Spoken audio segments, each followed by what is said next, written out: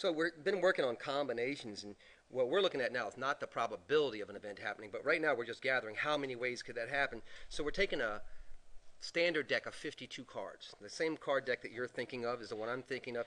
And the question here is how many 5-card hands are there where the value of each card is a prime number? And you have a little caveat here. Let aces equal 1, because I'm sure you're aware sometimes they equal 11. So what I would do is I'd say, well, what are the outcomes for cards possible where an ace is worth 1, 2s are worth 2, 3s, 4s, 5s, 6, 7, 8, 9, 10s are worth 10, jacks are worth 10, queens are worth 10, kings are worth 10, right? So we have all these possibilities, the 13 cards that we could draw, and which of them have values that are prime? Well, this is kind of a trick question because 1 is not a prime number, right? Prime numbers have exactly 2 factors, so 1 is not prime. It's neither prime nor composite, so that was a little trick for us. 2 is prime, 3 is prime, 4 is not, 5, 7 is prime, 9 is not prime, and of course none of these 10s are prime. So that gives us those numbers, right? So here are the numbers that are possible.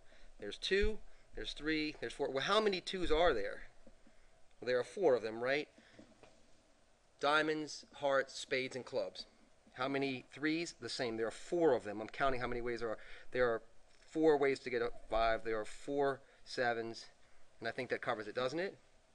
So how many cards are there that have whose face value is a prime number? Well, there are 16. So we want to choose from those 16 cards, and how many? We want 5 cards at a time. So how many ways?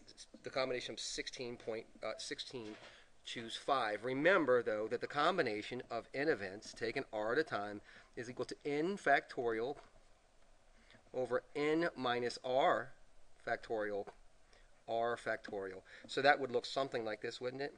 It would look like, would equal 16 factorial over 16 minus 5 is 11 factorial, 5 factorial. For me, I don't care so much what that value is. I guess I would clean this up a little bit. I'd do 16 times 15 times 14 times 13 times 12 times 11 factorial. And the reason I'm using that 11 factorial is because, look, I have 11 factorial here. And, right, this is 11 factorial. So I go back to this, and then, right, I take this 11 factorial at the bottom, and they would cancel out as 1, wouldn't they? And I would still have 5 factorial. It would clean it up some. It's still not the answer. You'd need a calculator to do this, but so it'd be 16 times 15 times 14 times 13 times 12 over 5 factorial, which is certainly calculator math. Okay? All right, you guys. Hard work is good work.